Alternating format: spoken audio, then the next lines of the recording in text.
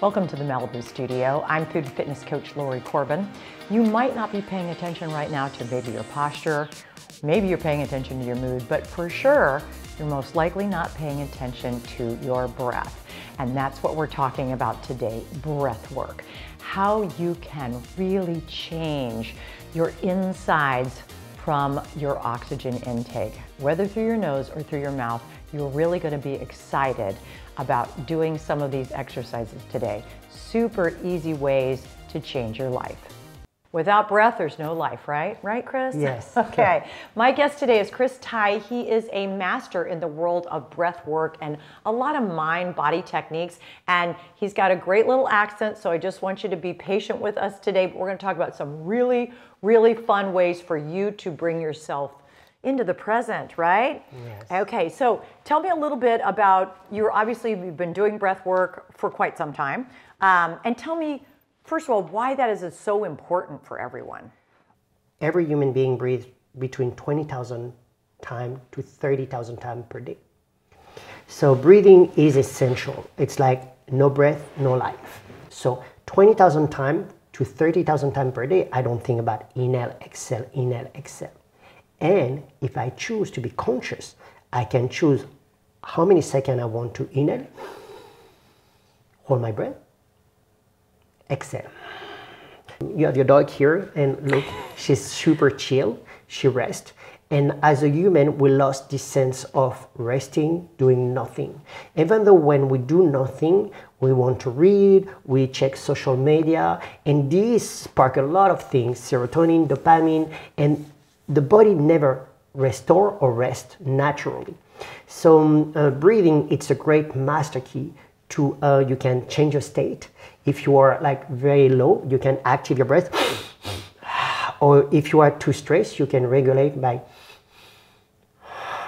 So breathing is a really amazing tool every human being have to regulate your state and to be able to rest in demand or to activate yourself in demand. And it's something everybody can master. The other neat thing about what Chris is saying, which I love, is we have a choice. Most of the time we can't say, hey heart, could you beat a little slower? No, we can't do that. We can change the way we breathe, even though if we weren't thinking consciously, our body would breathe. So it's kind of half of the time we're working on it, and half of the time, we're letting the body do what it naturally does anyway. And that could be meaning we're out of step with our breath. We're breathing too quickly. And I'm going to guess, you said we have a chance to breathe so many breaths in our lifetime. We would probably prefer to breathe less breaths. Imagine you have a car and you are always like vroom, vroom, vroom, putting a lot of gas and brake and gas brake. Instead to regulate your motor and the machine and slower and steady. Now it's like your car is going to go longer and the durability of the car will be much, much longer. It's the same for us. As I share, it's like your body function the best when your body is homeostasis. Homeostasis means balance. And everything in nature is about balance, equilibrium. We work great in balance. So breathing not too much or not too low, it's the purpose of the breath. And now it's like, it's so necessary. Carbon dioxide for exhale, the toxin. It's like breathing is a core. Any practice, spiritual practice, certain Christian Orthodox, tribes, anywhere, breathing is part of life. What is very interesting, it become very hype now, like ice bath, sauna. This was used by Roman and Greek. We talk about over 2,000 years ago or 3,000 years ago. You go in Eastern Europe, you go and do North Europe, it's like cold plunge, sauna. It's part of the culture, it's natural because it's healthy and we have all the things. So breathing is part of it also. Nothing new then. Chris No. is saying this is not new stuff. It's just kind of hip right now. Yeah, here in US, they are very good to rebranding things who exist, and I think it's amazing. That the thing is to go back to the source for me. It's why I travel all around the world with yogi, with Chinese master in Qigong, with Japanese master in Kiko. And my goal is always to go to the source. When I was 21, I was in Tibet and teaching Kung Fu to the monk, and I was learning Tumo. I'm a seeker of longevity, because the goal here is to die the youngest possible, the latest possible. And in the best shape possible, yeah, right? Yes. Right. It's not necessarily longer, it's better, I would Yes, say. Yeah. yes. I don't want to be around here laying around. That'd be icky. yeah. The first pillar is how you nourish your body. And when I say nourish your body, it's what? Breath. The first things you need, oxygen. Second, the water you drink, the quality of your water, and the food you eat. And in every culture, Ayurveda, Chinese medicine, the first medicine, it's what you eat. It's very essential in the way you breathe. Also, pranayama, qigong, kiko. I go back to the second pillar, very important as any human being, is sleep. In the Guinness Book of World Record, you cannot break the record who can spend the most day without sleeping. You cannot do that, because your heart will stop, you will die. So this is a world record you cannot do. The third pillar of need, it's connection, affection. And we don't understand, the people who live the longest are the people who have friends for the longest time, because it gives you a purpose to belong in community. Affection is essential. Is the last need, the last pillar is movement. The first function of neurons is to adapt to complex movement. It's not logos, talking, but to adapt to complex movement. It was hunting, gathering, mating. This is where dopamine came from, because dopamine is never released like it's enough. You want always more, because you need to eat all the time. You need connection, affection. But the way now dopamine is released in the body, we are so, you remember, unnatural. It's like the phone and the connection and everything, like buying, we don't have this sense of pause. To have a more like slow lifestyle. We want everything now, and we want everything fast. And patience, it's part of nature. And we lost this sense of patience. So breathing can teach us how to slow down and to be with the present. And this is what the most important things when I teach breathing, movement, or mindfulness, is to be with the present. He's going to tell you something about being in the present that this is probably the most key part of our show today, so I want to make sure you really get this dynamically. But I listen to podcasts all the time. I love them. And I listen to all these medical doctors, okay? And I love when they say, and they've never said this in the last 20 years, but now just recently, really, when you say, what does it all come down to? I might not say breath, I would say love. And that sounds so woo-woo, sounds so touchy-feely. But he's right. When you discover all these people that live in the blue zones, the places where people live the absolute longest, it's not that they're eating the Mediterranean diet, although that might be helpful, but it's that they have connection with their friends and their family, and they really enjoy their life. And so that's hopefully one of the major points that we can bring to you today, because it does sound so funny, like, oh no, I can sing the Beatles song, right? All we need is love. But it certainly starts with that, and we're so busy, and I think it's so funny that, and it's with me right now, is that we want to be connected to people, and we think the way to do that is Facebook or Instagram, and it's so lonely. And they have study after study realized that even young people just tragically, even the makers of some of these devices, and when they created these social complex apps and stuff, they said, if I could do it again, I would not let a teenager have access to this until they were late, 18 or whatever. So back to why you want to stay in the moment, right here. Yes, we are always here now. You cannot breathe in the past, you cannot breathe in the future, as you cannot move in the past, and you cannot move in the future. What we do is cognitively, what happened between our ears, we think about the past or the mistake. happen, or all the things, it's like the way we map the world or our life is based on our experience and belief. And this is how we map our future. So I don't map my future with a new experience or imagination. What can I create? I'm going to create something based on what I experience. So to be with the present, it's always the possibility to shift or to rewrite the meaning of what happened to me, for me or through me. It doesn't matter. To be with, it's the only moment I can check with myself. If I'm tense, what is happening between my ears? Do I'm committed to my story or I'm committed to my transformation?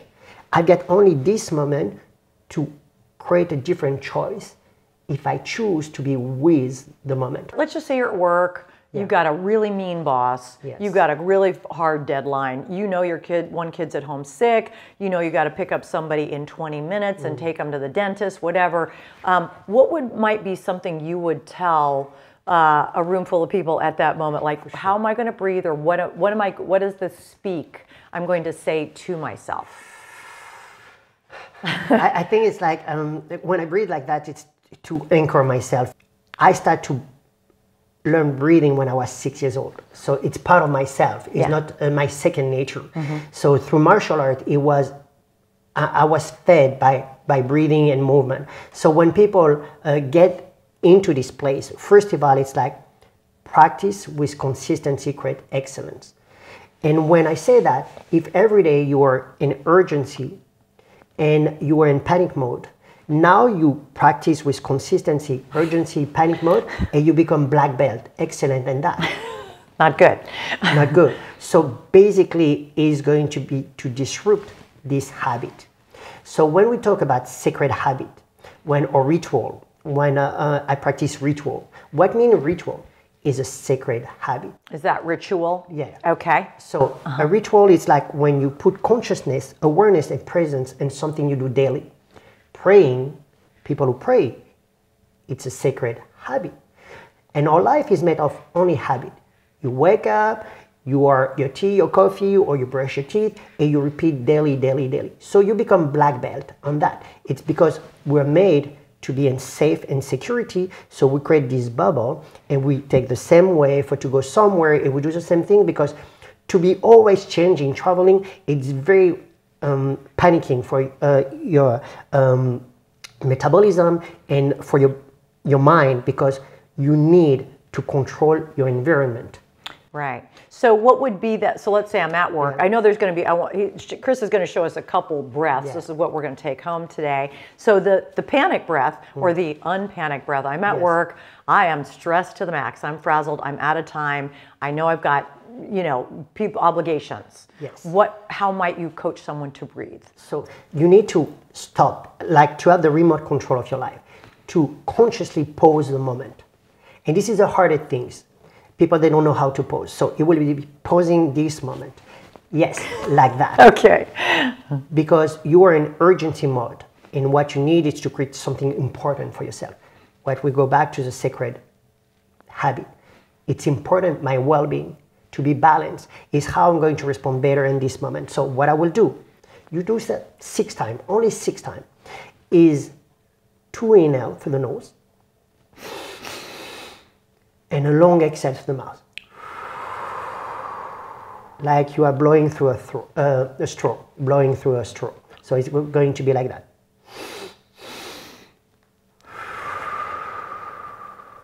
I like to close my eyes.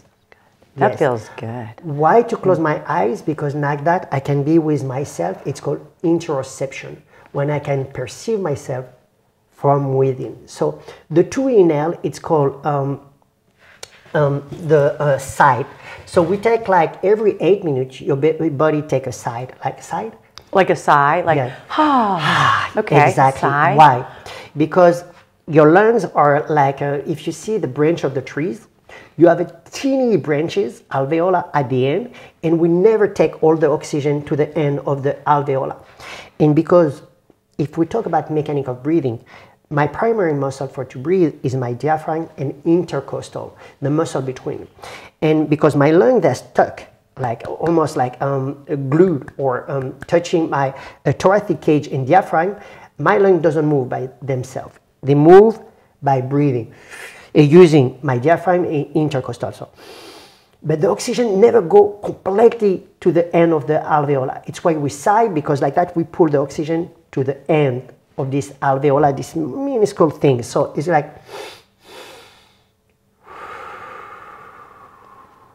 a long exhale regulate the vagal tone or vagus nerve. The vagus nerve, yes. So longer you exhale, more you're going to regulate yourself. So one inhale, second inhale, exhale longer.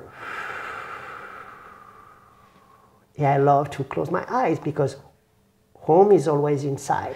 This is your place, this is your home. Do we invite anybody? No. And we invite kind of feeling and thoughts all the time. We don't like so much, but we are so good by repetition, we don't know how to pause this moment. So this simple exercise, after that you have so many different breath work. Box breathing, joy breathing, it's like so many. And people, they say, which one? It doesn't matter. Take one, and because I don't practice for to be better at practice, I practice for to be better at life. The way I train, it's for to be better at life. Free of injury, to be strong in every angles. So everything I do, it's because the most important in life for me, it's life itself. So breathing is going to regulate my autonomous nervous system. We talk about that. It's going to give me clarity and to anchor myself with the present moment. So use this breathing. It's like you have a ton of video outside. Use one and check with yourself. Hey, you know what? This worked for me. But if you practice with consistency, you will create excellence. And people want so much diversity. No. Take one, practice, practice, and you're going to feel a shift. After that, so many things you can practice. Yeah, I think there's a book out, it was a long time ago, Freakonomics. And it was why the Beatles were better than anybody else, why this violin player Stravinsky was better. And the answer was 50,000 hours. It was a cumulative work. And that's the same thing as Chris is saying, any habit, not that you have to count, but that's a beautiful example. I call 2-1. It's like 2-1. Yeah, okay. Yeah. 2 in, 1. And then the box breathing guys, okay, picture it. Breathe in for 4, hold for 4, exhale for 4, hold for 4. So if you can imagine that one, and I think I've even done that driving. Yes. Don't kill yourself. But yeah. And do you think there's differences, as I imagine you would say, nose breathing different than mouth breathing? For sure. Hello. So first of all, the first function of the nose is to breathe. Okay. The first function of your mouth is eating. And sometimes when we are doing a lot of training or we are in this fight and flight response, we're going to breathe through the mouth to regulate ourselves. So nose breathing first. I do certain breath work. It's called rebirthing. Some people call it holotropic or breath work. It's a mouth breathing experience. Why? Because you're going to completely unbalance the CO2 and oxygen, and you're going to create a catharsis. And what is important, sometimes it's like we were sharing, your mind is spinning so much. And you cannot anchor yourself with the present moment. When we do this kind of breathing, sometimes a shift going completely happen. You're going to feel how your limbs going, your hands like this, or you can be very hot, very cold. So when this happens in your body, it's like people, they get really instantly anchored with what's happening, and the chattering stop. It's why meditation for me, it's about stopping the chattering, or not stopping the chattering, to just witness the chattering, because the chattering is always there, and we are like a kind of monkey brains. Yeah, monkey brains, or like the cat, like chasing his tail. Can I detach myself from the chattering? Can I see that just it is the way it is? It's most of the time irrelevant for me.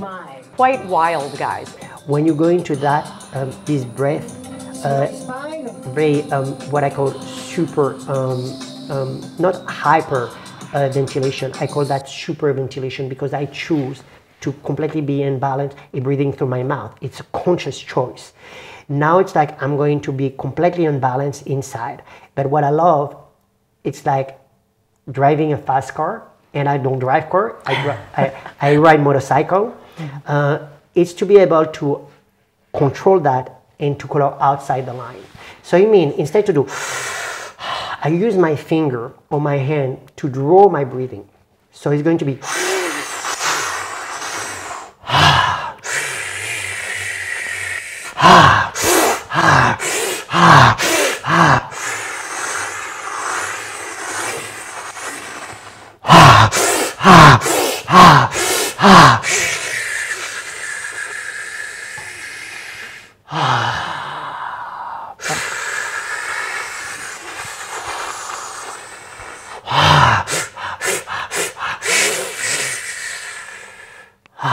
That's cool. I like that one way more. Okay. I think the interesting thing, obviously, this is why I wouldn't say don't try it at home, but you can really see you'd need a guide because we don't know what we're doing.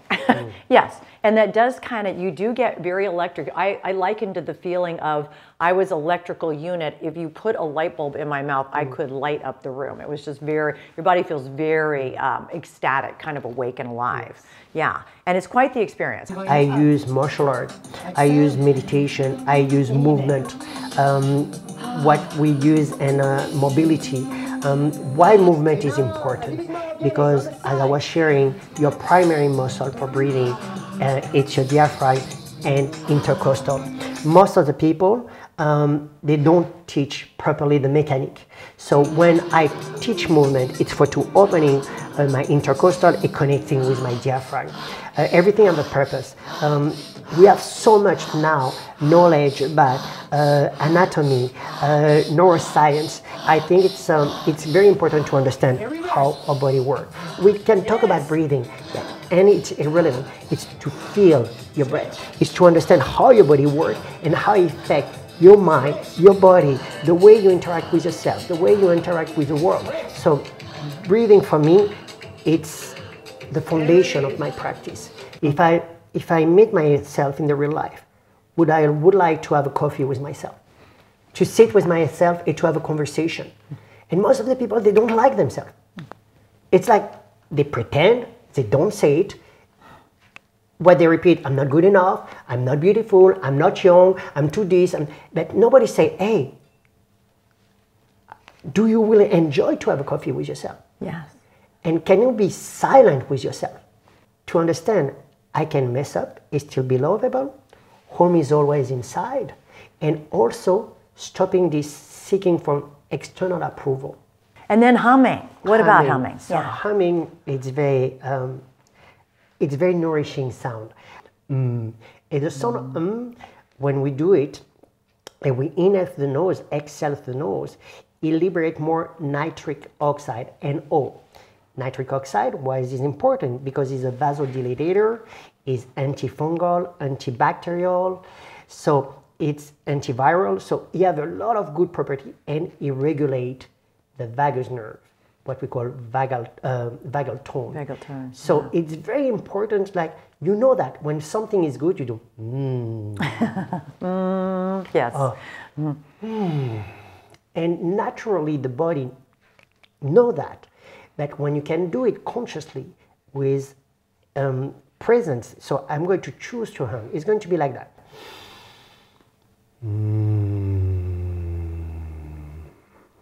And if I add a smile, it's going to change completely my state. So I'm inhaling.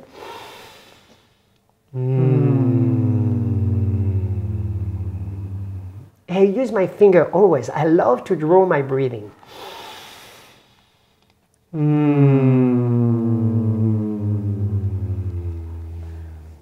We will do that if we eat a chocolate cake, or we have it's delicious. So humming is very good also to regulate our state. Here's my takeaway from talking with Chris. Number one, breath work is essential. Simple exercises that can change our brain, change our body, change our digestion, changing our sleep, and changing our mood. That's going to change our life. Number two, stay in the present. No time like it, right? Don't think about the worries of the past. Don't worry about the challenges of the future. Stay in the here and now for your best bet. Thanks for joining us. I hope to see you on the Malibu studio again real soon. Our show drops every Thursday, 3 p.m. Pacific Standard Time.